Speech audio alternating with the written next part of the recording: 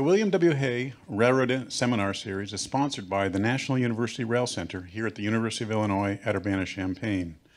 And on behalf of all of us, we thank the US DOT, Canadian National, BNSF Railway, Hanson Professional Services, and Union Pacific for their ongoing support of the program here. It's greatly appreciated by those of us on campus as well as those participating via the internet. I'd also like to extend a welcome to those of you joining us via the internet today, which includes representatives from STV, ARUP, Federal Railroad Administration, National Association of Railroad Passengers, Metra, LTK Engineering, RJM, Hanson Professional Services, Benesh, CSX, Train Dynamics, Patrick Engineering, New York State DOT, WMATA, Amtrak, Sistra, Parsons, H.W. Lochner, ESI, WSP, TTCI, AECOM, Illinois Department of Transportation, and VOSLO. So we've got a good crowd that's tuned in via the internet. So, and those of you who are dialing in, if you wish to receive PDHs for your participation today, please send LB an email with your information as described in the email announcement for the seminar.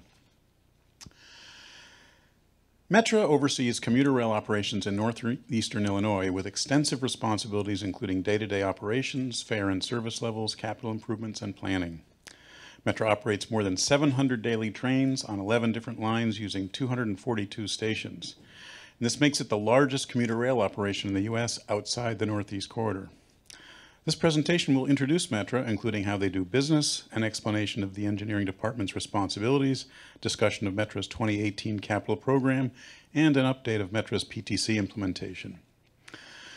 We couldn't ask for a more qualified speaker today, Mr. Bruce Marcheschi, who is Metra's Chief Engineering Officer.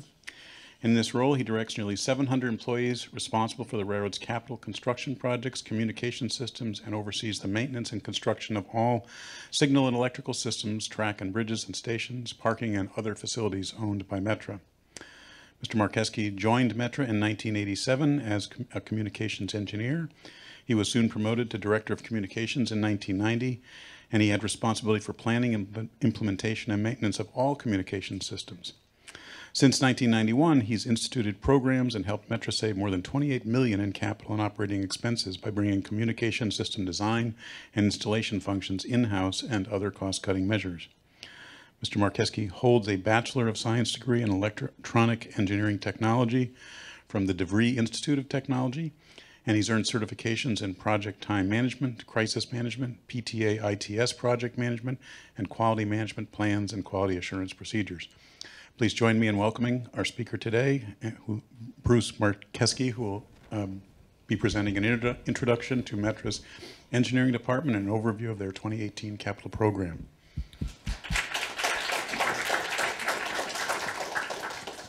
Thank you. Good afternoon. How's everybody doing today? Good? Doing well? First off, I just want to thank the University of Illinois, Dr. Barkin and Dr. Edwards for inviting me here today. I've been down to the lab at least once before, and it's great to see the interest and the ambition of the students who are in the program. It's a great industry to be in. When I speak to crowds such as yourself, I always want to just make sure that a lot of people don't understand, especially kids. I call you kids. Kids these days don't understand what the railroad really is. And I always like to say it's not your grandfather's railroad anymore. The technology and innovations that the rail industry has gone through in the last decade and beyond and into the future is phenomenal. Dr. Barkin mentioned about positive train control. I'll get into that. There couldn't be any more of a technology challenge for the industry. It's probably the biggest thing that we've ever faced in the industry. It probably will never be surpassed by anything else. But we'll get into that in a second. So how many have heard about Metra? Who knows what Metra is? Well, excellent. Okay. Well, if you look at our system map, it's quite intense. It's 3,700 square miles of territory in 6 collar counties. around the Chicago region. And also we do provide service up into Kenosha, Wisconsin as well. We have 11 lines. 10 of them are diesel, 1 of them are electric. The only electric line that we have is a 1500 volt DC catenary system that runs out of the downtown area as far south as a suburb called University Park. It's about 33 miles of track, and that's the only, and there's 2 other sub-branches that are much smaller, but between the main line and the 2 sub-branches, that's the only electric service that we provide. The rest is diesel. And if you look at the size of this, I mentioned 3,700 square miles. It's effectively, if you combine Rhode Island and Delaware together, that's the region that we have. And on outside of the Northeast Corridor, specifically New Jersey Transit, that's the #1 commuter rail as far as customers in the country. We run #2. The one thing that we do hold over all of our peers is that we have the best on-time performance. For 33 months straight, up until this past December, we went 95% or above for those 33 straight months. And that was quite a feat, but we hit some bad weather at the very end of December. We had a signal bungalow catch on fire, unfortunately, on Christmas Eve, which sunk us below the 95 after 33 months. But 95% in the commuter rail industry is the benchmark for on-time performance. That's where you want to be, at 95%. And we're back at it again. We had a couple of struggling months, although these winters haven't been too bad. We always, you know, as a kid, I love snow, but as an adult, I cringe when I see the forecast. But we're back on track. So for the month of March, we're back up. We had a couple of, I mean, January and February were a little challenging. But for the month of March, we're hitting 95%, so we're good with that. And you also look at the Chicago region. It's not just Metra who's out here. You've got freight railroads. You've got the BNSF. You've got the UP. You've got the CSX. You've got the NS, and you've got a bunch of short lines like the Iowa Interstate, the Iowa Pacific, Chicago Rail Link, the Belt, and it goes on and on and on. At any given day in the Chicago region, a lot of people don't know this, some might, but I'm going to share it with you. Anywhere between 1,300 and 1,400 trains move in and out of Chicago on a daily basis. And that includes our 700 trains. There's a few hundred freight trains as well, like 400 or 500. It just depends on the delivery schedule, and you've got about 99 Amtrak trains. So you think about that, and to have our on-time performance to be the way it is, because we have to interface daily with the BNSF, and that's their only line that comes into Chicago, and that's heavy freight that comes into the Cicero intermodal yard. Then you've got the UP West line, which goes out from Chicago to Elburn, out in the far west suburbs. That's their heavy freight line. So we've got to work with our freight partners to make sure that we have, you know, flowing traffic all the time. And it's a great relationship that we have. I mean, they need to move their freight to make money. We need to get our passengers so they don't complain that we're not getting them to a job on time or getting them back home. So, I mean, it is an intense situation that we have in Chicago, but we manage it very well. And if you look at what we have as far as infrastructure, I like to point out that the number of track miles that we have, 1,155. If you were to lay track to track to track to track, you can go from Chicago to Disney World. That's about how you can look at how many track miles we have. And we just a little under 700 trains. We were making some service adjustments recently, so we were right around 700. We're at 686. But if you look at all of our trains that we run in per week, it's like 1,120 trains that we run. Per day, we've got nearly 300,000 daily riders, 290,000 to be exact. And then if you look at it on a year-by-year basis, a little over 78 million riders that we have. Some more infrastructure information. In the region, there's 822 bridges that affect Metra. Out of those 822, we are responsible for 351 of them. So on an annual basis, every bridge has to be inspected at least once a year. Some get more than that, depending on the age and the condition. We might want to be, you know, keeping track of a bridge a little more closely. It just depends. But the remainder of those bridges belong to, again, the BNSF, the UP, CSX, NS, and even some of the ones are owned by IDOT and also the Chicago Department of Transportation. They have some bridges too, but all in all, there's 822 bridges. Then the other thing we have is a great deal of grade crossings, over 570 grade crossings. And as far as stations, you know, there's 242. 237 are outlying in the in the suburb area or away from the city, and in the downtown terminal area, we've got 5 major stations. And as you can imagine, we have to maintain all this equipment. So scattered throughout this 6-county region, we have 24 yard facilities. And again, a little bit of equipment talk. We've got 150 locomotives, 840 passenger rail cars, and I mentioned the electric cars. We have 187 of those that are called the Highliners. And we also, we talk about our state of good repair. We've got an aging system out there. It's one of the oldest fleets that we have.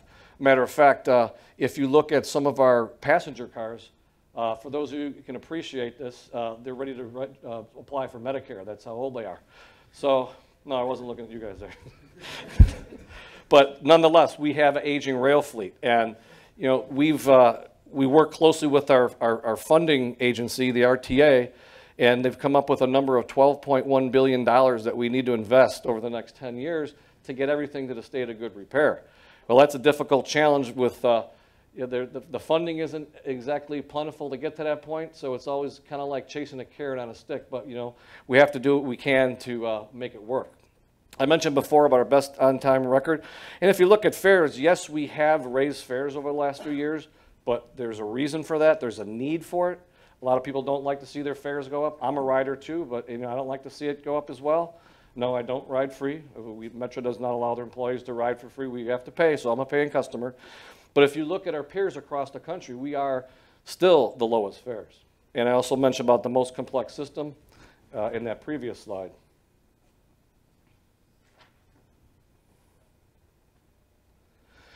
And now as far as our capital program, before I get into the capital program, let me back up real quick. So at Metra, we have approximately 3,000 employees, a combination of union folks, they're under labor agreements, and management folks. So it's a pretty good-sized company for what we do. There's all different types of areas that we have to, as you can imagine, we're a business. I mean, we have an engineering department, we have a mechanical department, we have a transportation department, we've got accounting, we've got law, we've got contracts, we've got procurement, we've got an IT division, and the list goes on and on. But enough of that. But if you take a look at this is our capital program on an annual basis, you see that number, $196.8 million. Some people say, well, that's $200 million. I said, no, I'll take that extra $3.5 million because we need it. So typically we get in that range from 196 to actually sometimes as high as 300 million. It just depends what's going on. We get federal funding, we get state funding, and we also get local funding from the RTA, who is our parent company. A little bit about the RTA, it's kind of like, it's an umbrella. So the RTA is the parent, and us at Metra, CTA and PACE, and everybody's heard of the CTA, they run the L's and the buses, that's just in the city of Chicago. PACE runs all the suburban buses. So our 3 entities under the umbrella of the RTA, they're our parent company, so to speak. But with all the different funding that we get from those agencies, that comes up to $196.8 million. Now, if you look at that, how do you catch up to your state of good repair? Can't. It's impossible. But we have to make do with what we have, and we do. So I mentioned about the rolling stock, and these are the dollars in the track and structure, signal, electrical communications, and so on and so forth. These are the big hitters that make up this money right here. And I'll get into some of that as I get a little bit deeper in the presentation. But again, I mentioned about the old aging rolling stock. There's a whopping over $71 million that we've got programmed to rebuild locomotives and our cars. Matter of fact, we just are in the process of purchasing 21 locomotives that we got for a really sweet deal. Our chief executive officer was diamond sharp at doing the negotiations, and we've got 21 locomotives hopefully being delivered sometime the latter part of this year, and we're real excited about that. No locomotives, no trains, correct? You can have a bad rail car, but if you can't pull it or push it, you're not going to get very far. But that's what we have as far as what's in our capital program. Let's talk a little bit about the engineering department. These are the disciplines that I'm responsible for, or the engineering department is made up of. We have bridges and structures, and it's exactly what it says. I mentioned about those 822 bridges, 351 being ours. We have civil and structural engineers who work on bridge designs. I'll talk a little bit more about bridges. I don't want to get too into that right now, but I have more slides to talk about that. Electrical propulsion. Electrical could be anywhere from the power that's in our corporate building, the power that's in our yards that we use for maintenance. The electrical propulsion end of it is the 1500 volt DC that I was talking to you about on our electric line. That's what electrical propulsion is. Track, kind of self-explanatory. We got to maintain track. We have a tie program we do every year. We replace anywhere from 40 to 50,000 ties per year. And sometimes we do major rail replacement depending on the condition of it. 2 times a year we have a service come out, and actually one service actually checks the geometry of the track out to make sure that everything is engaged and in line and wearing properly. And we also have another firm, it's effectively like an ultrasound. It shoots ultrasonic waves into the rail to see if there's any defects going on that you can't visually see. So we do that in the spring and the fall. Now what happens from those reports is they'll tell us if there's something wrong. And you need to replace either a curve or a tangent. It just all depends on what the report comes back. 2 years ago, it came back and we had to replace 6 miles of track that we've never done that much track since it's been Metra for almost 2 decades. So we had to do a huge track replacement. Now, the grand thing is too, is as a lot of folks retire, we're getting a lot of younger guys in here. This new crew that we had to replace the track never did this before. So we had the veteran supervisors and foremen helping out, but the whole crew was actually young. They never did this before.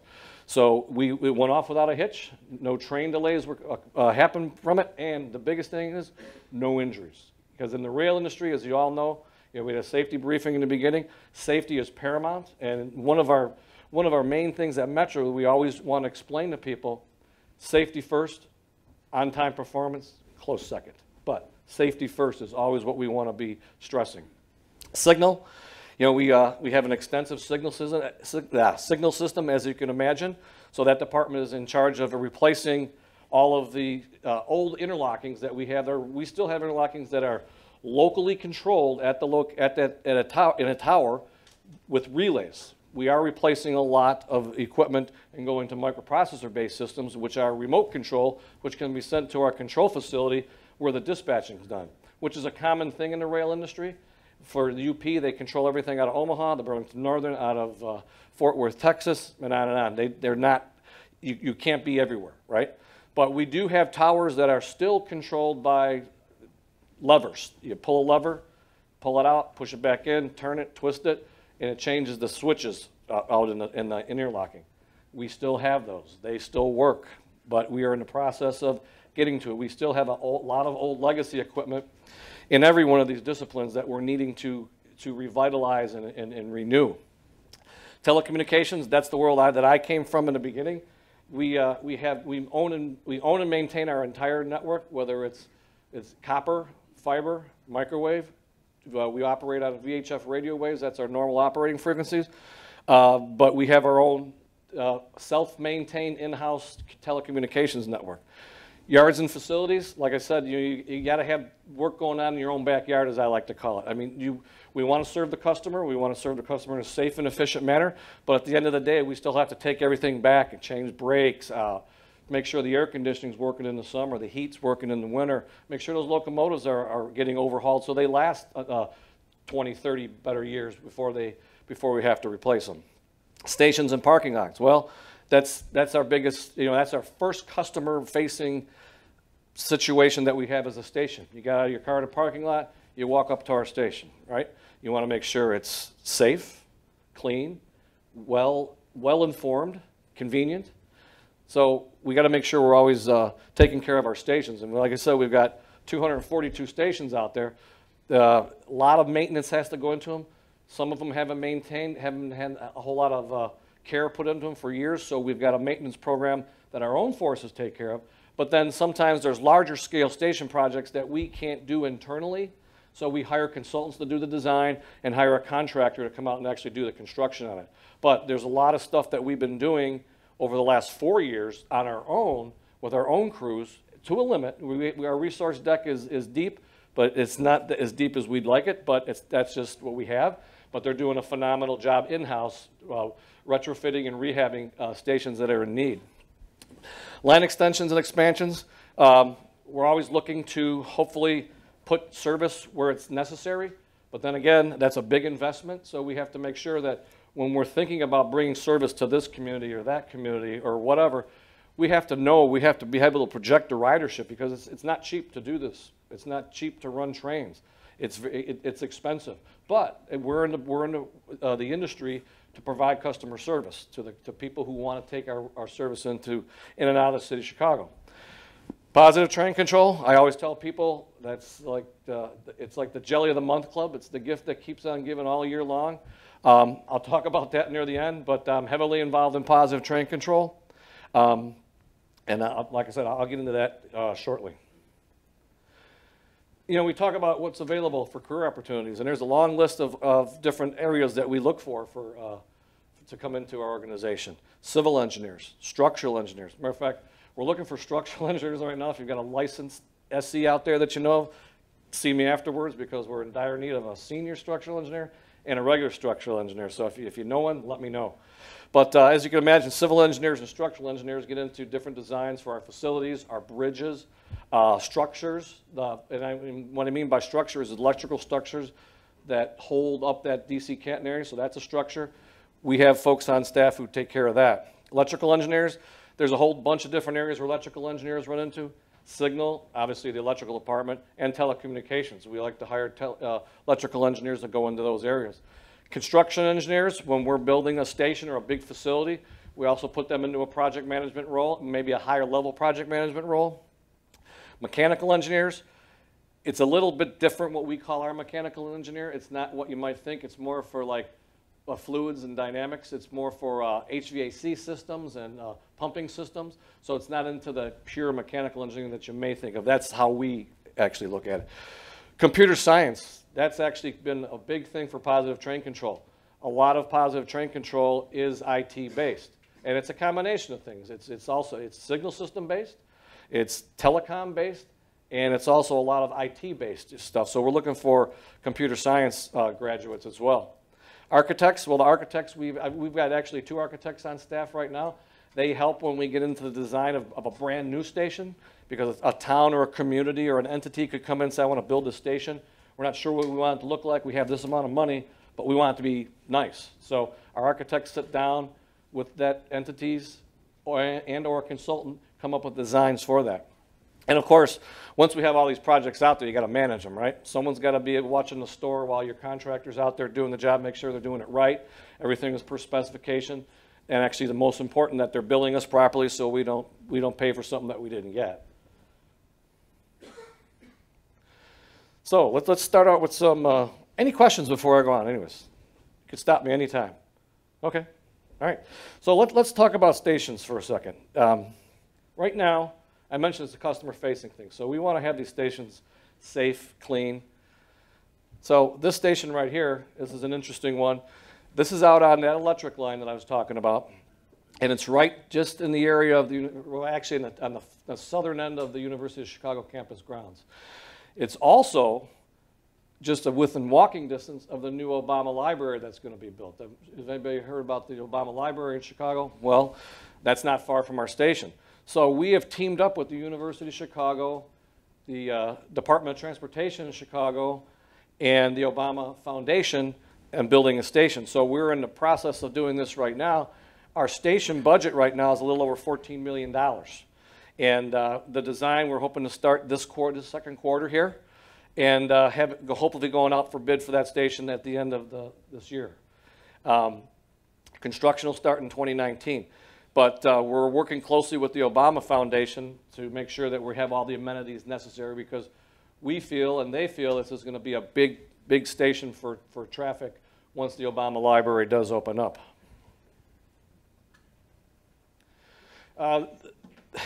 This is an interesting one. That's the existing stations at the top. It's a double wide trailer, effectively, right?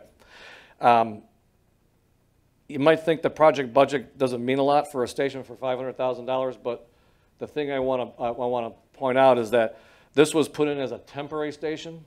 It's kind of like when you buy a house, it says like, oh, it's our first house, and we're going to buy another house, and it's just a big starting point. Well, this was temporary for 24 years, so we're finally taking care of it. We got our design, Actually, the procurement's been out, and actually we've got a contractor in mind that we want to award it to. So we're going to start construction of that. And I know it doesn't look like a big station, 440 square feet, but when we put a brand new station there for someone, they're going to really appreciate it coming from what they've had. West Chicago, that's on the UP West line. UP West line, as I mentioned, that is one of our heaviest freight lines. You know, our two heaviest freight lines are obviously the BNSF and the UP West line. That's where their main freight arteries come in and out of Chicago. But this station is going to be designed in the second quarter. A $3 million project we're looking at. We're going to do a nice rehab, and you can see it's quite historic. It has all the historic markings on it, so we want to make sure that when we do rehab it and restore it, it's to that same appearance.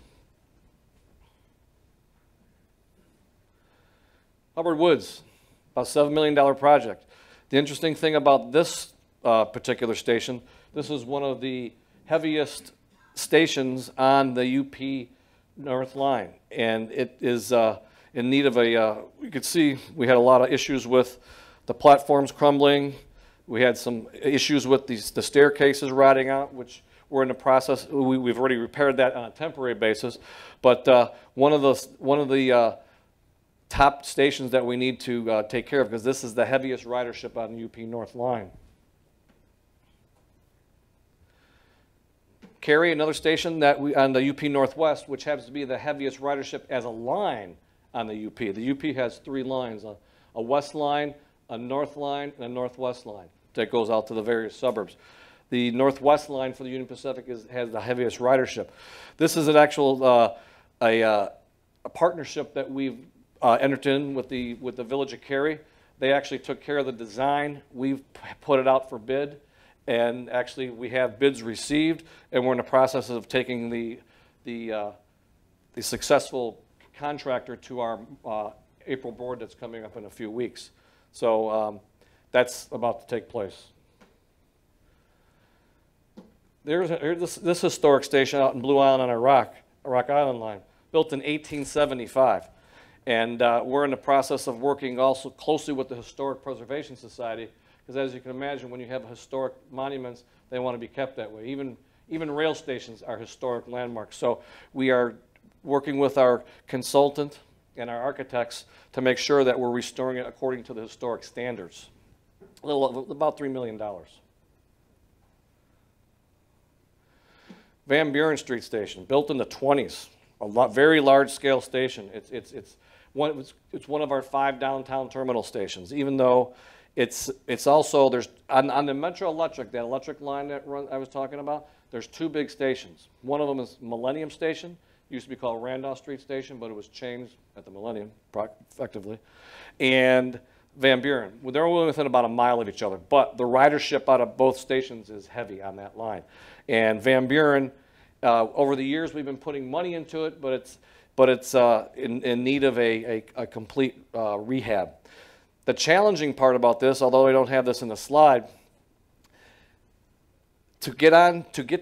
one of the ways to get to the station is from Michigan Avenue, and it's actually below Michigan Avenue. So you go out downstairs and you go through a tunnel that's maybe 200 yards long. The problem is we have the Chicago Park District above us, and over the years, the roof, we've been doing a lot of repairs on the roof of that tunnel, is just starting to we can't fix it anymore. So when we get a bad rain, and there's an actual slope on that tunnel, it turns into a water slide. I mean, no one gets hurt, but the water can flow, it leaks. So this project, we were projecting about $40 million right now. It's a large project, and it's going to be funded over multi-years just because of that amount of money. But it's important enough to us to take care of it because of the ridership and the decline in, the decline in the condition, and we want to make sure that we're always safe. So that water issue, we don't want to ever be a safety hazard. So we're addressing that in this project here.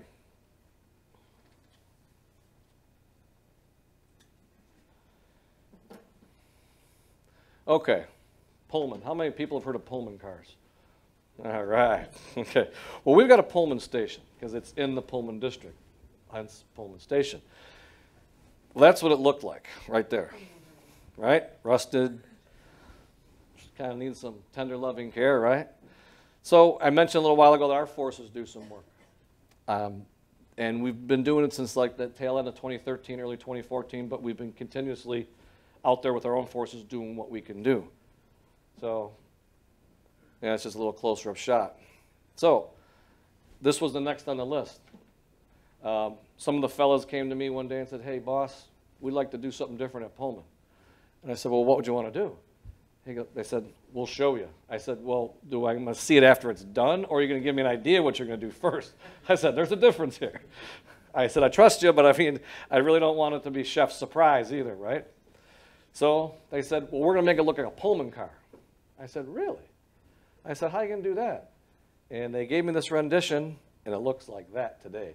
That was done with our forces. We took the Pullman colors, made it look like it's a car, put the old Pullman emblem up there, and actually we worked really closely with the local state representative in the area, because this is also, the area is also a national landmark as of within, I think, 2015, I believe, somewhere in there. But it's been recently, it's been deemed a national landmark. So we got the community involved, and I mentioned before about having partnerships. There's nothing more powerful than a good partnership and a good relationship, whether it's with your fellow employee, the community, politicians, the other railroads that we deal with, and there's nothing more powerful. So everybody chipped in, and this is what we got out of it. But that was built by our own forces. And there's another shot of it. I always like to show this one, even though it was done a few years ago.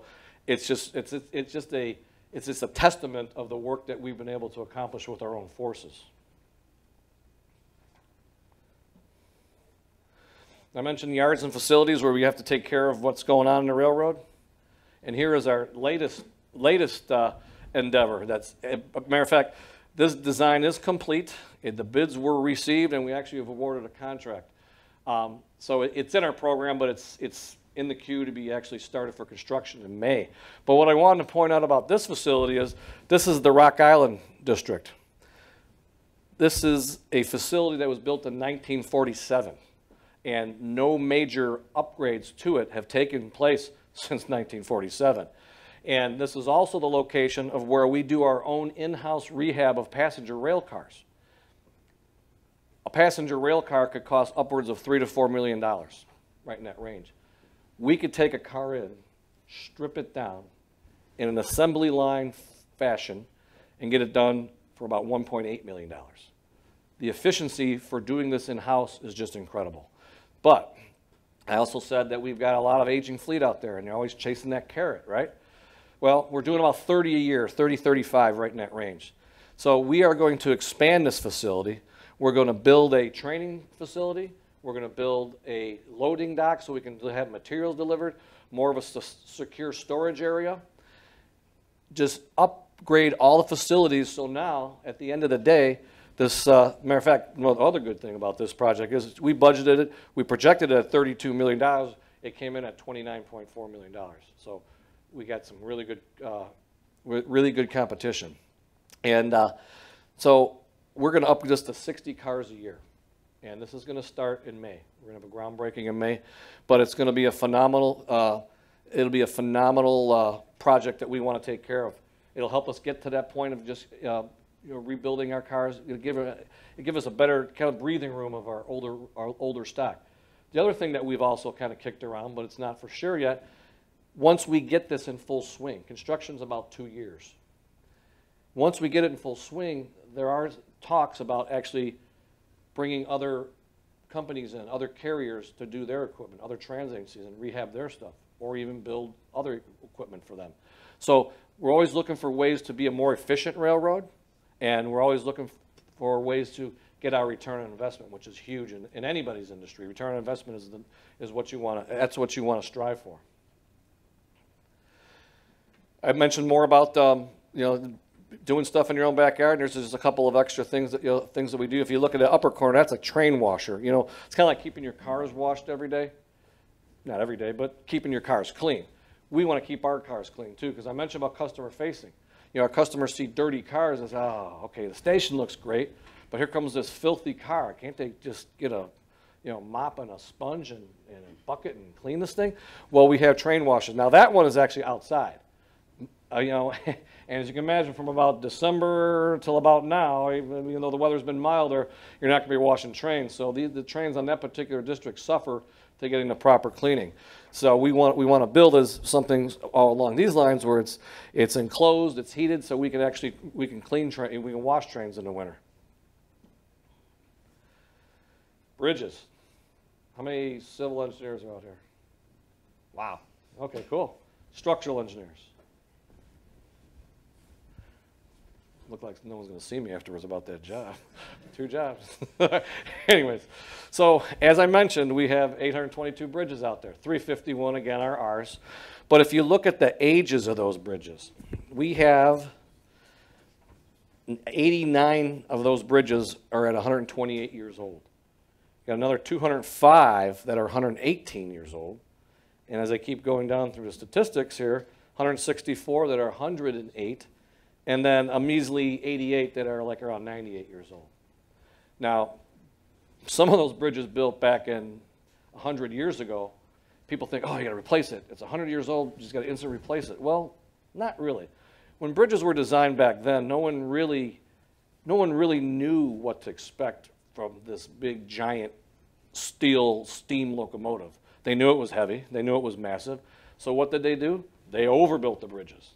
And I'm not saying that all of our bridges that are 100 or years old don't need to be replaced, but it's not just an automatic all the time. So we do, like I mentioned earlier, we inspect every single bridge. That was our responsibility once a year, and that's by federal law. We have to do that. And we make repairs if we need to, but we also have a bridge program where we don't have the capabilities as a company. I don't have the forces or the resource deck to go in and buy the steel, install it. And, you know, we don't get that deep. So we hire contractors to do it. And we have a bridge program. And we do several different types of bridges each year. We try to do at least 3 to 4, but bridges can run anywhere from $3 million to $10 million just for the bridge. And depending if there's any other facilities that need to be built with it. Well, this is an old timber and masonry bridge. Yes, timber. And it exists on our Rock Island district out in the like the southwest part of the city of Chicago. It's part, like I said, timber, part masonry. It was rehabbed as far as putting in new timber because the timber might last you 30 years, maybe a little longer. Right now, that was done in 1973 when the timber was replaced.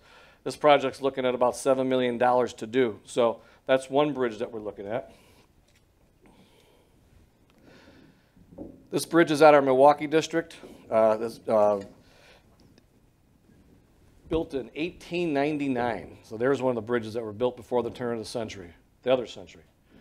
The design is in the process. We want to get this out on the street. This bridge actually is, you know, and then there's exception to what I said. Not every bridge 100 years old or whatever, right?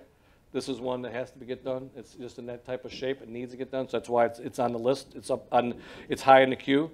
So it's going to be totally replaced. $12 million to do it. The design should be done in this quarter coming up, and we're going to get it right on the street for bidding. Another bridge, again on our Rock Island district, about $4 million. This bridge was built in 1929. So even though it's in one of our infanter bridges, there's an example how a newer bridge needs to be replaced. So that's about a tune of about $4 million. Again, that's in design right now, and we want to get out for bid as soon as the third quarter. This bridge here, again on the Rock Island, there's been, we're doing a lot of bridge work on that particular district because that's the one that's really calling for the need for it. This will just be some rehab of the concrete and the bridge deck itself. A little over $1.5 million for this, but this bridge was built in, where's my notes, 1916. So that's on the list. That design is complete. That actually is in the procurement system right now. It just we don't have the bidders back, so we don't know who the contractor is going to be. So that's in the process of getting in the construction phases. Electrical. Whoa, no, I skipped one. Sorry. I mentioned the UP West Line, all the freight they have.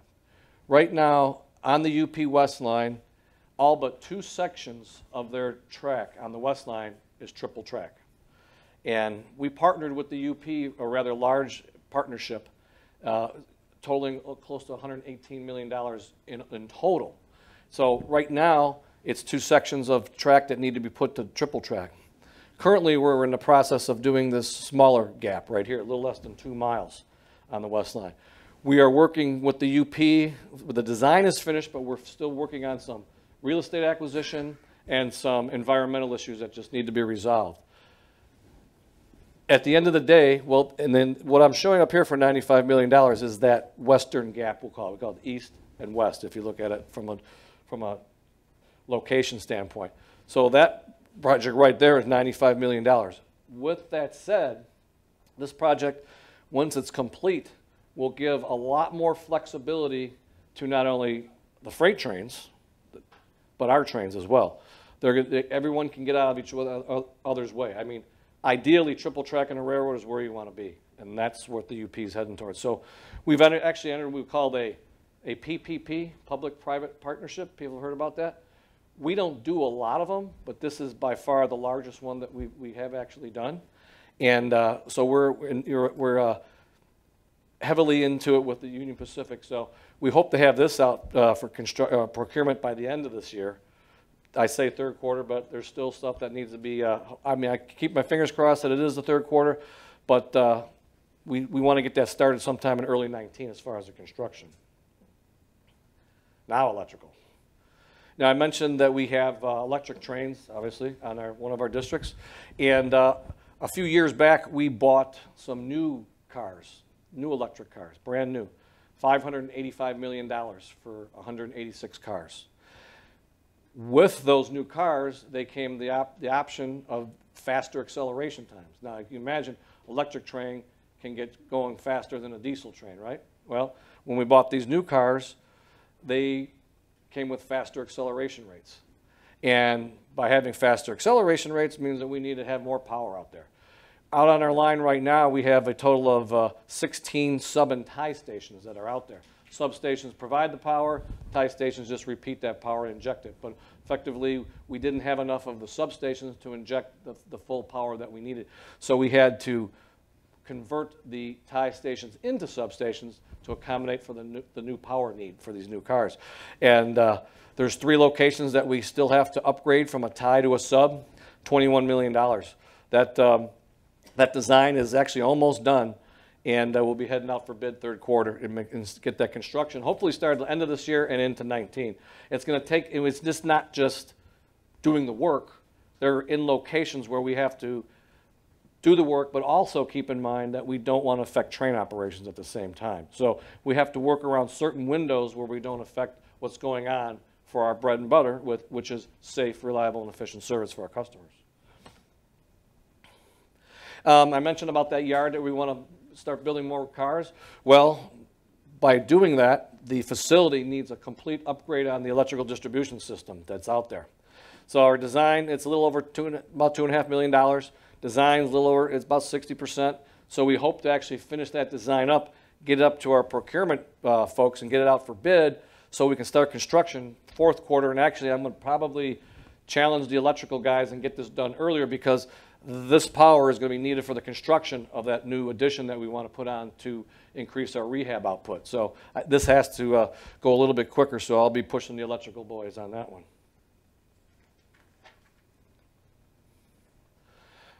How many people have seen the movie Young Frankenstein?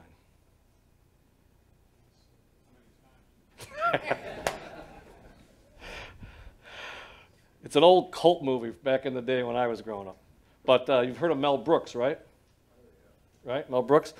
Well, that switch on the left there, those knife switches, Mel Brooks actually called us and said, I want to do a remake of Young Frankenstein. No, I'm just kidding. But that knife switch panel is still in operation. That exists today. I mean, our goal is to go to all microprocessor controlled switchgear. But some of our, I mentioned about the sub and tie stations, those sub and tie stations were actually built in 1926. Still in operation. That knife switch is still in operation. But for a measly $300,000, we can go upgrade it to a modern, new technology, microprocessor controlled switchgear. And we also have to take care of the engineering department is also responsible for life safety systems, and we want to make sure that people are protected. And this is an upgrade for about $800,000 to make sure that all of our life safety systems at one of our downtown stations is up to code. It's with new technology, more reliable equipment, so we're in the process of upgrading all that. Signal system. I mentioned to you about towers, the levers. That tower is in existence today. It operates. Matter of fact, does anybody know what a high rail vehicle is? You do? Okay. Well, I high railed yesterday on this specific district and went right past that tower. The tower actually looks worse than what it looks like how you operate it. So we have our design, it's actually complete. And this tower was built in 1890, well, the interlocking was built in 1899. The tower was built in 1901. The design is done. We're just working with some developers in the area because we may have to do a track shift for it where it currently resides because of a developer in the city of Chicago has a piece of property that we're actually grandfathered on that we have an easement, but they want to develop on, so we're kind of on hold right now, but I don't want to be on hold too long because this is one of those facilities that is in need of it. At the end of the day, we'll have all microprocessor controlled equipment, but at a remote location. I mentioned earlier how we dispatch our trains from remote locations. And this one, there's actually a guy in that tower right now who flips those levers. And no, the rail buffs can't have these when we take it out of service.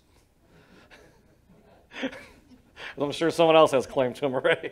It's a long list. But we'll remote that to our control facility when this project is when it's done.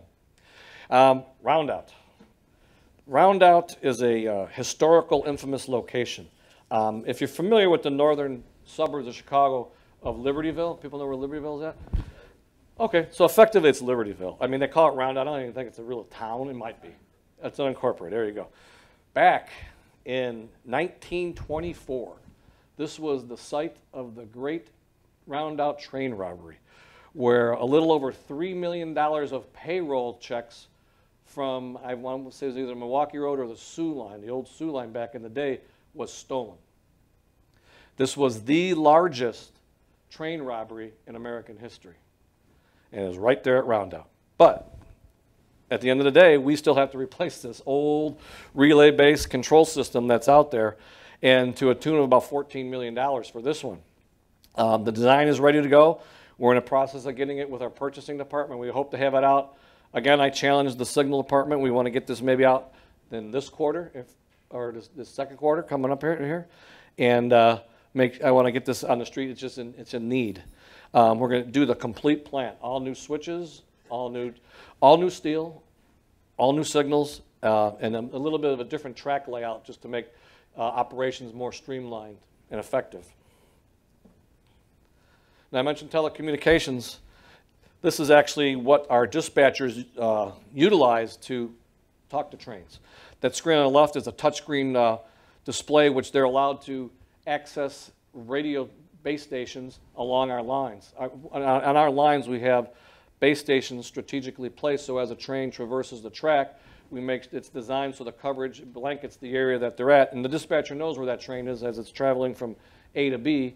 As it's going from A to B, they can communicate with it by knowing where it's at and select the proper base station so it can talk to. This system was actually installed back in 1994 and still operating, knock on wood, but there's other features that new technology provides for us. Parts are becoming harder to get for this particular piece of equipment, so we need to upgrade it. We want to be more proactive in replacing things versus waiting for it to break and think you got your money's worth, but then at the end of the day, you don't have a device or whatever. So we want to be more proactive and get ahead of it. Positive train control. How many have heard about positive train control? All right.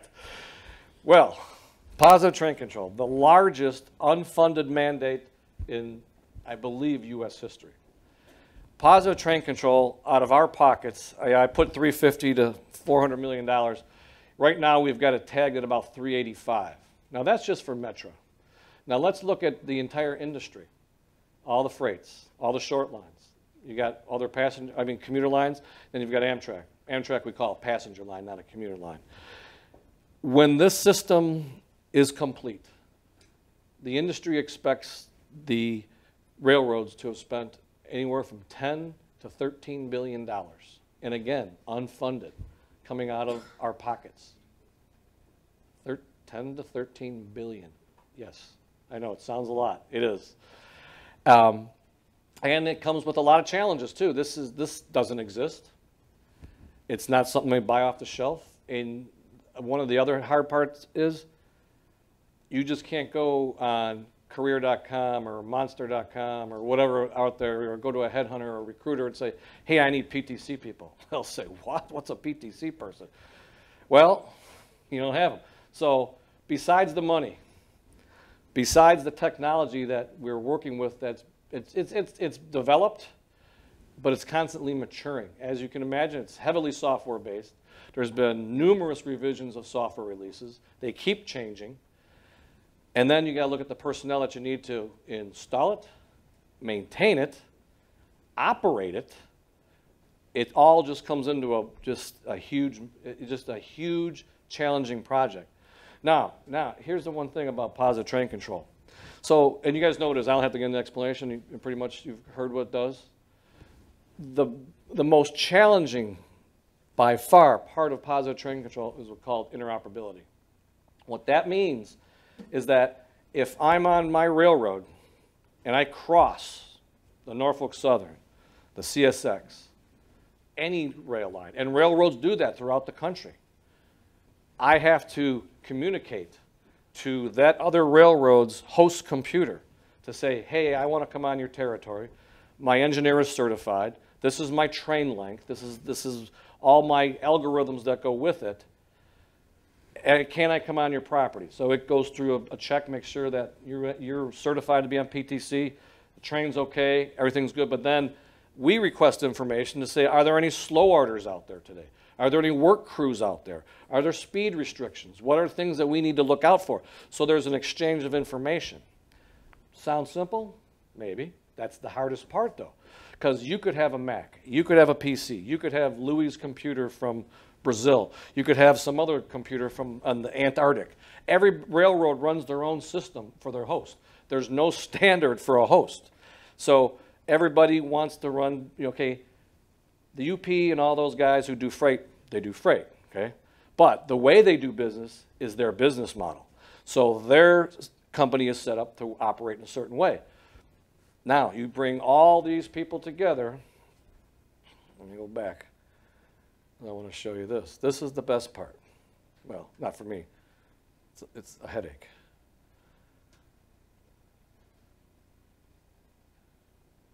There we go. The spider web, as I call it. This is the most challenging location of positive train control in the entire country. There are 13 of us that have to play nice together in the sandbox. So if I was just to run positive train control from here to here and I don't cross anybody, it's not as bad. I'm not downplaying it, but it's not as bad. But if I have to talk to you and you and you, and all this information's got to go back and forth, back and forth, back and forth, and you have to have your database updated, I have to have my database updated, I have to be able to get to your database, you have to be able to get to my database. That's all got to go on seamlessly when 1,300 to 1,400 trains are running every day in Chicago. Pretty easy, huh?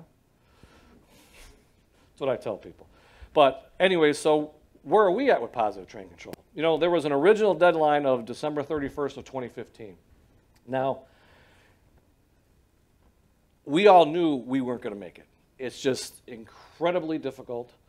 A lot of the material wasn't, the equipment wasn't ready. A lot of the rules weren't really set. Money wasn't available. That's always a challenge. So we went back, and I actually sit on the National Board for Positive Train Control with the Association of American Railroads, AAR. I am the commuter rail representative on that board. And we knew it wasn't going to happen. And when you hear the freights talking about they're kind of nervous, there's a lot to do, you got to take really good creed with that. They have more money than God. They have the resource deck. They have the knowledge. They've got the experience, and I think I can just keep going on and on. So when they say they can't make it, I'm following that lead because I knew I couldn't make it. So I worked with our ex-CEO. We worked very closely with several different senators on the Hill in D.C., and we came up with criteria for a new extension. to get us to 2020. But then Congress came back and said, well, it's not that easy. You've got to earn it. We really want you to get done by the end of 18. We're like, oh, still ain't going to happen. But they said, if you reach certain milestones by the end of 18, you can request the extension to be pushed out to 2020. Ah, I like that. So what we need to do by the end of 2020, and we're on target for every milestone to be met. Matter of fact, we're going to have everything ready to go by October 1st and submit our letter to the FRA requesting the extension. You have to have all of your onboard equipment installed. That means locomotive, cab cars, and the Highliners. And you have to have all of your wayside equipment. There's equipment that actually goes at every interlocking and control point, every signal location, and it talks to the signal system. That has to be done. You have to have the required spectrum necessary for this, RF spectrum. We have that already. We've already acquired it. You also have to have the personnel trained for one line, at least for us. For Metra, we're going to go on the Rock Island district that goes from Chicago to Joliet, what's called revenue service demonstration. What that means is we're actually putting a train with customers on it and operating PTC. We have to have one line in service before the end of this year, which will be sometime in early third quarter. And then the final part of that is you have to have all the personnel trained for that district. The original law was everybody had to be trained. And we went back to Congress and said, well, if I train people if I'm going online with that first, because that's what I'm required to do, but I train all these people, what's going to happen? They're going to forget. If you don't use it, you lose it, right? As the old saying goes. So what we talked them into is saying, as we bring lines into commission, we'll have the people trained for it. So we'll be doing the Rock Island first, our electric trains next, this little branch of the Southwest service, which is probably the most challenging. I'll get that in a second. And then we'll bring the rest of our lines into service. But train people as you go along. It makes sense. Now, will there be retraining as we go forward? Sure there will be. Because as technologically advanced as this may be, there's still human error. Garbage in, garbage out. If you don't put the right information in, you won't operate a train unsafely. It just won't let you, the train won't be allowed to move. That's the thing. So there's training and retraining that's going to take place.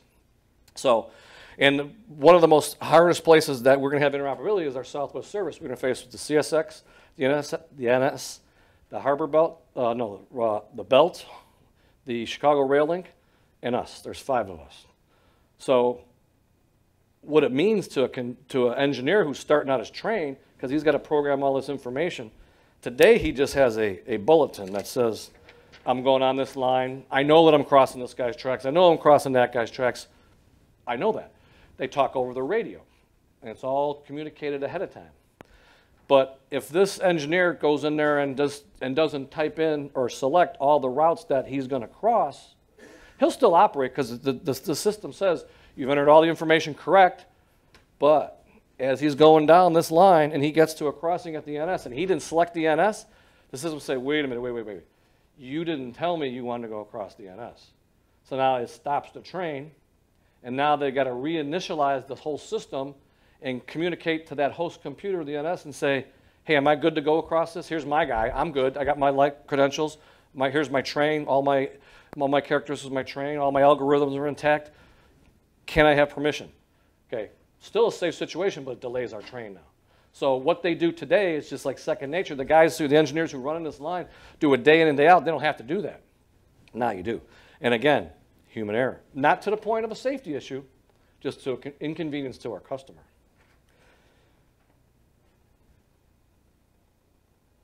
I need to get to the end, but I wanted to show you that map. The interoperability piece of positive train control is just incredible.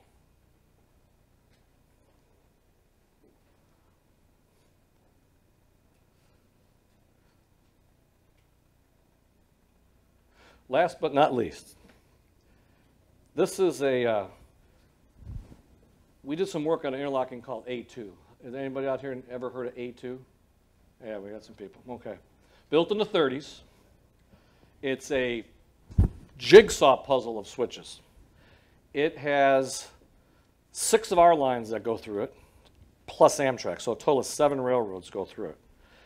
On a daily basis, 331 moves go through here, lots. If one switch in the wrong place fails, the parade is over until we can get a maintainer out there to fix it, and hopefully he can fix it fast enough. But with all that traffic, you know, it's hard to get in and out safely to make sure that he can make the repairs. Well, back in 2015, we started a replacement project of all the switch panels that are in there. And it took over 15 separate weekends to get it done. And I'm happy to say we didn't take one train delay. Oh, let me say one thing better. We didn't have one injury and didn't take one train delay. And it was the first time that we actually worked with the Union Pacific side by side, because we are responsible for a certain number of switches.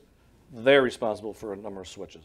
So it was the first time our engineering forces actually worked side by side with the Union Pacific forces.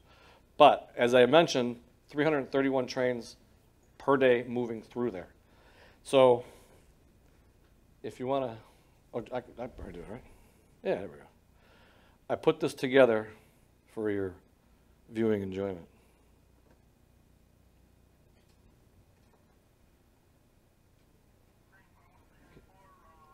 Can that go over the speakers?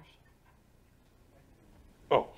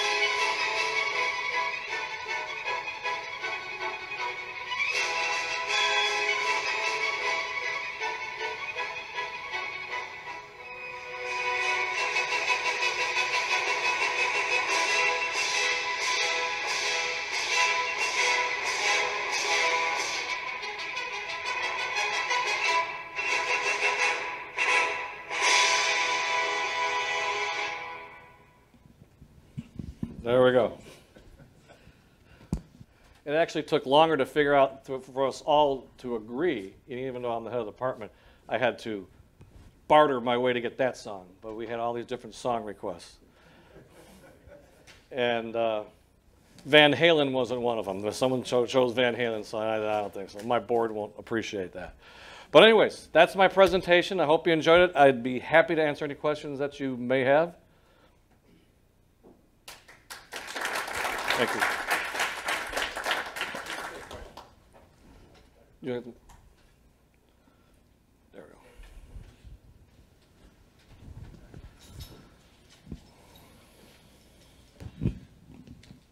go. I had a question regarding like the purchase of like the old locomotives. I know that they're the EMDs from California and Pacific Northwest. In terms of like PTC equipment, will those EMDs be fitted with the PTC equipment when they come here, or will you guys be doing that in-house after receiving them? Okay. My understanding is that they will not come PTC equipped, that we have to put the equipment on them. That's the mechanical department, so it's kind of jumping on my engineering, but I know about the purchase, but my understanding is that we're going to have to equip it, so that's going to be on us.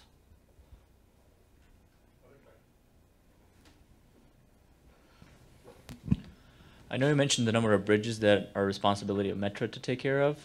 How many of those track miles are you guys'? The 1,100 and some track miles you showed?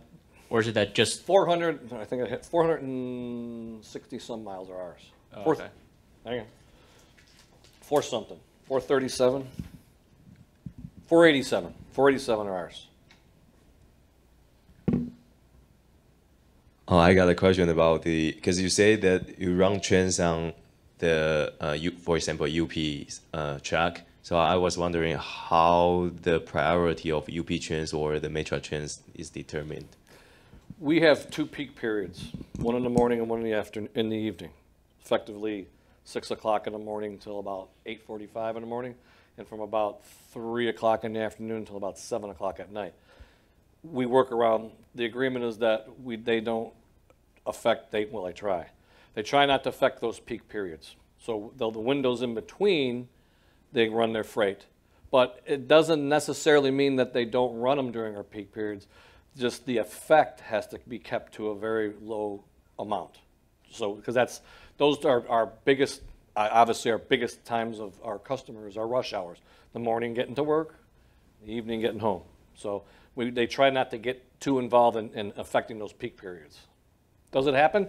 Sometimes. We have a freight train break down and it's in a spot where it can't cross over and now we're stuck. So things do happen, but we try to work with them so they're not in the peak periods.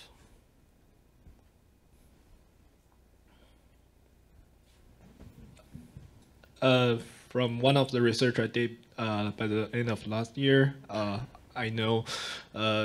So, from the point of view the passenger cars of Metra has, the average age of them, they're already 29 years old.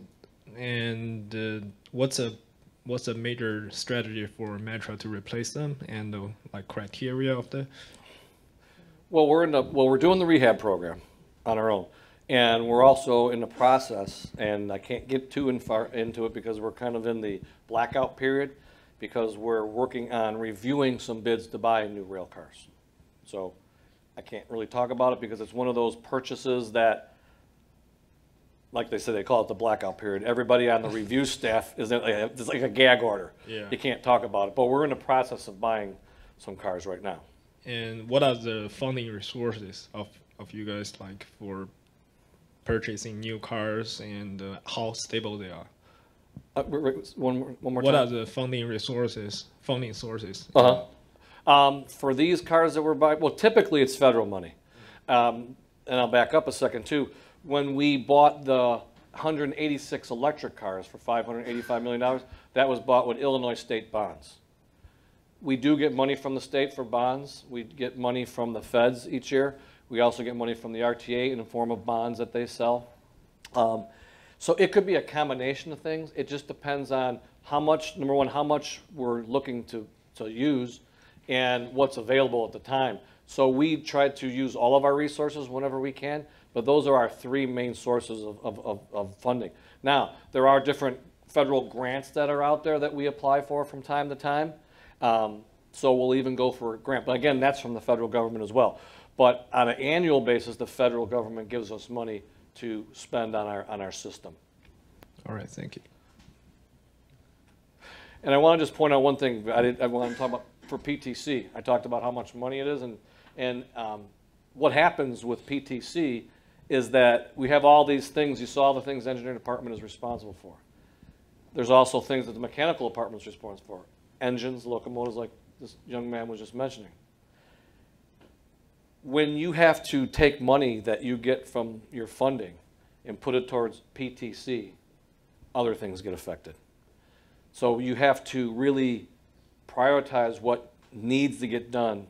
I mean, positive train control from a installation point of view is going to go away eventually, the money that we spend on it right now. Then we can get back to that money that we cut aside for positive train control can go for other things.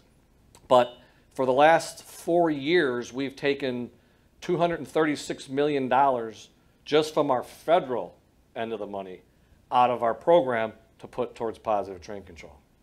So we've had to do a lot of reprioritization. We had to see what has got to be done, what can wait a little bit. It's kind of like juggling chainsaws while you're ice skating. That's how I like to put it. It's very challenging. But the thing is also about positive train control.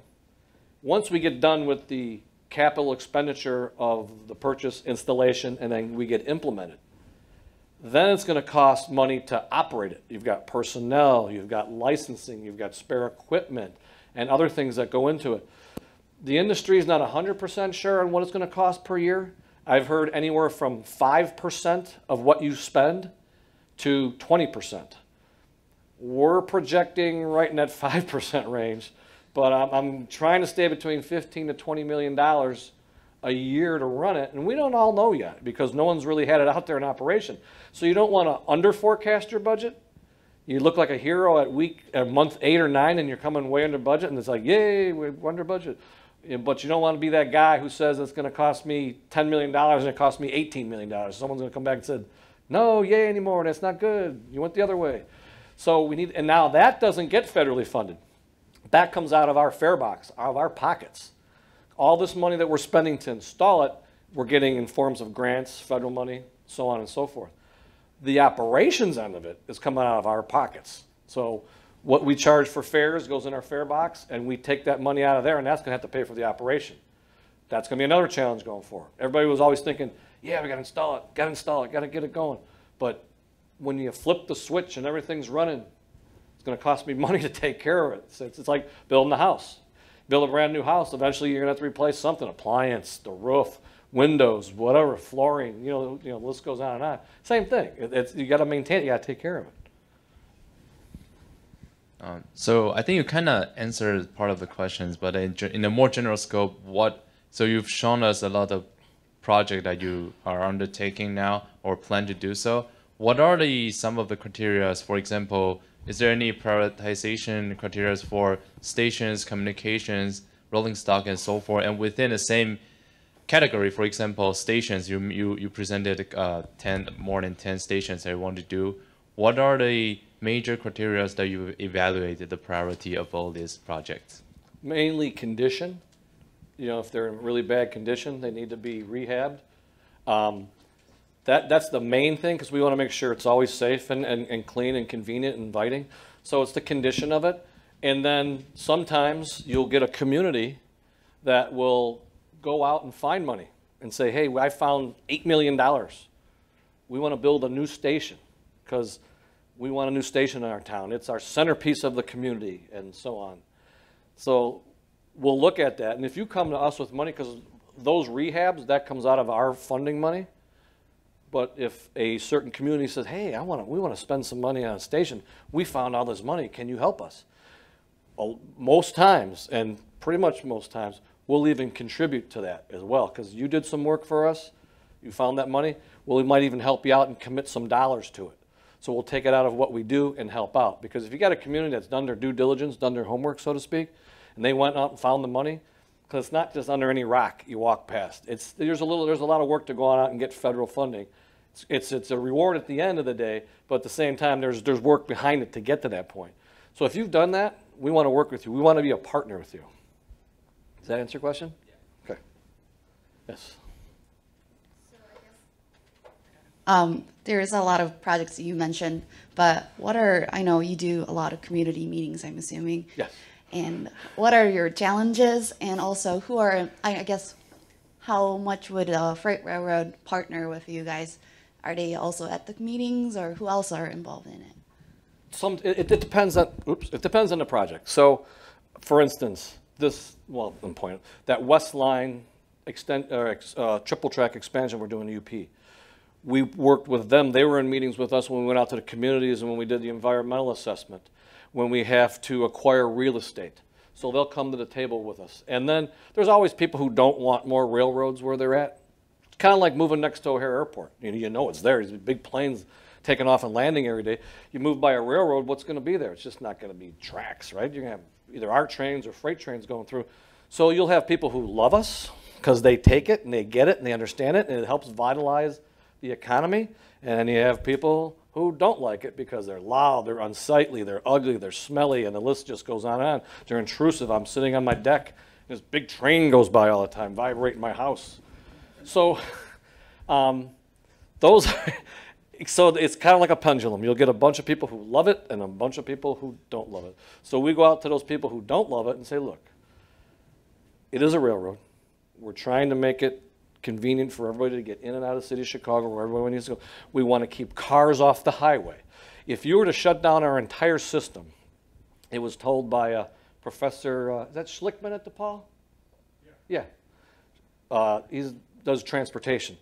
He figures if Schweiderman at DePaul, he estimates that if you shut down Metra, you'd have to build 29 more lanes of expressways because it couldn't handle what we carry.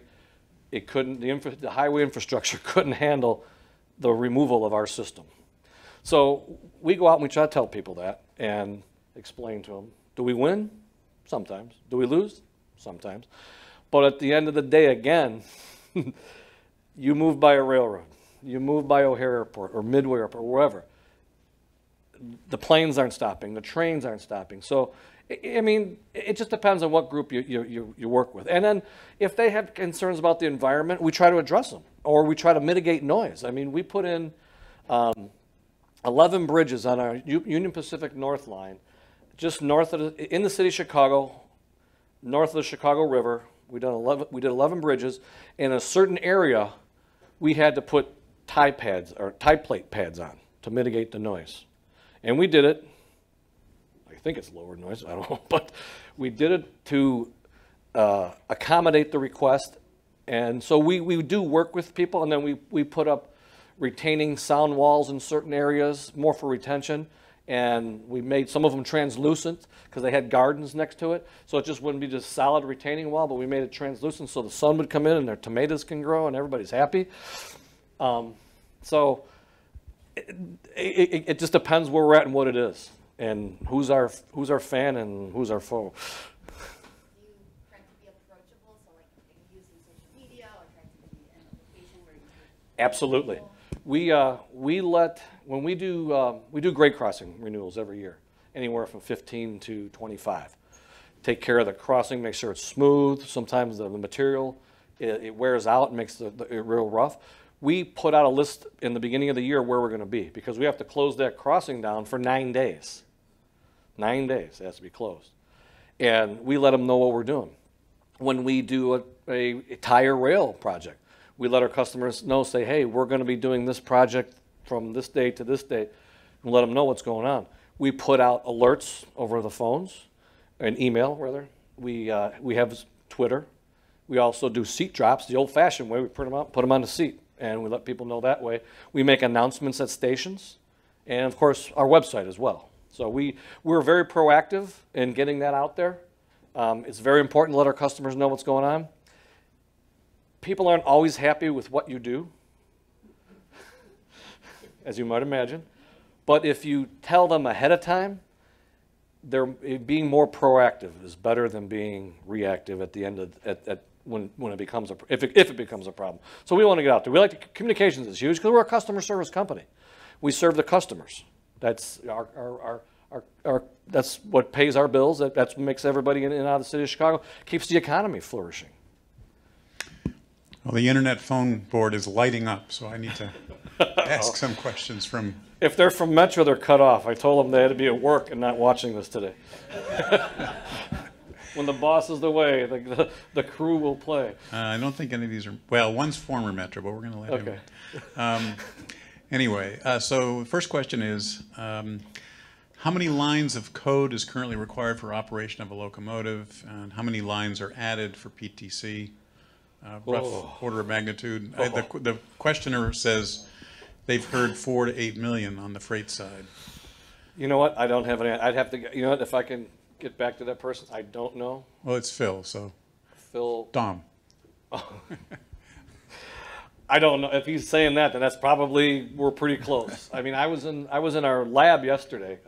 I took a couple of board members to our PTC lab, and I've been there several times since we've built it. It's actually every single, I call it PTC in a box is what it is. It's a room about 14 by 14. It's not very big, but it has every single piece of PTC equipment that we need to make PTC happen. It's great because we install it. Our guys can learn off of it. We can train other people on it. And as we try to implement it, it's right there in front of us. It's in a lab environment, not a production environment. But what I'm getting at is when we are in the lab and they have the simulators running PTC, the code is just flowing. You could see it.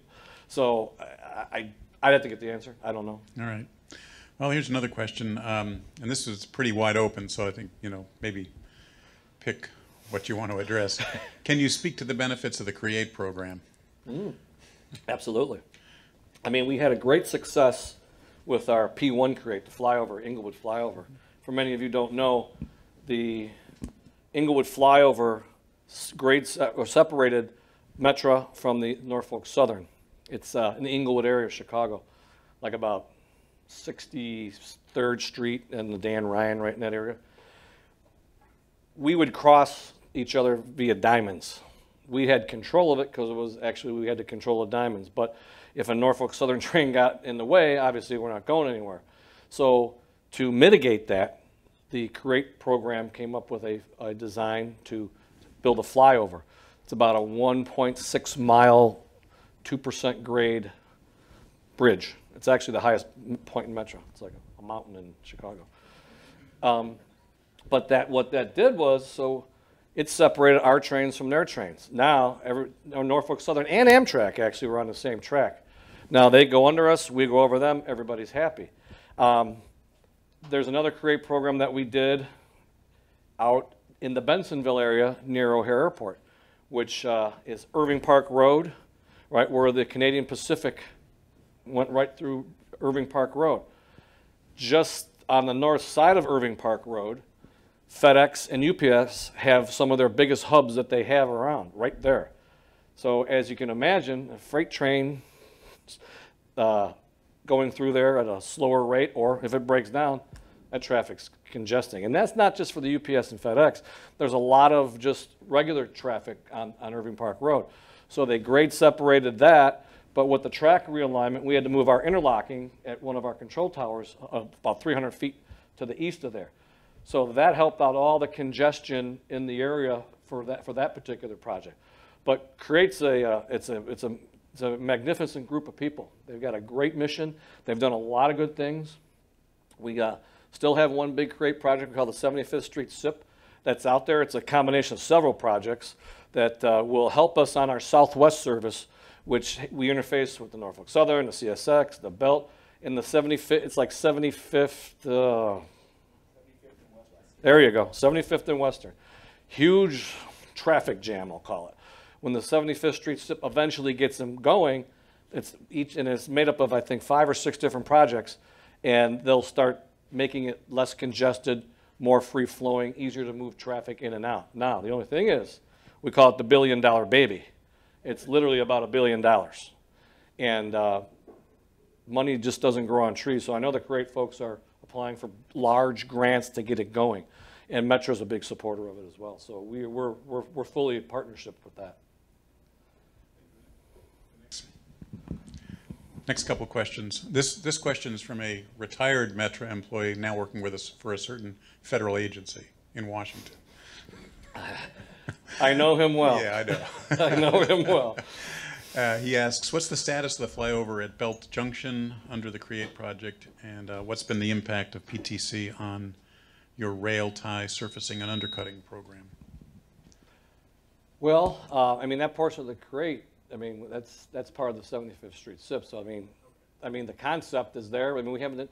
The design alone is $80 million plus just to design it. So that first round of grants that the CREATE program is actually applying for will be contributed to the design. Of course, we're going to contribute some of the design as well, so not real far. But as far as, we haven't experienced anything with PTC for our rail projects yet because we haven't got that far yet. I'm sure somewhere down the line, it's going to impact what we do. It's just right now, we haven't gotten that far. Okay. And I think this is the last question from the online audience. In the recent omnibus bill, the FTA is provided with $13.5 billion in total budgetary resources, which includes $9.7 billion to help local communities build, maintain, and ensure the safety of their mass transit systems. How much of this bill is Metra seeking for track and structures? I'll have to get back to you on that, because Okay. that just came out. Fair enough. Yeah, I know we'll have something, I just couldn't tell you exactly what we're going to get and how much we're going to ask for. Well, but I could say this, to answer that, we'll get as much as we can. Good job. It's kind of like, you know, you go in that wind thing and there's dollar bills are floating around, we're going to grab every one, like, it's going to put stick them on my fingers and just grab money. Well, I want to thank you for a fantastic seminar. I think we need to wrap it up. I know I've got a class here that starting soon, and but again, thank you very much for coming and for My your pleasure. Fantastic seminar. Now, can I ask one favor? Oh, sure. I promised someone to work that I would do this, who's a Illini fan. Can I have half of you do ILL and the half of you do INI? Can we get that? Ready? ILL. ILL.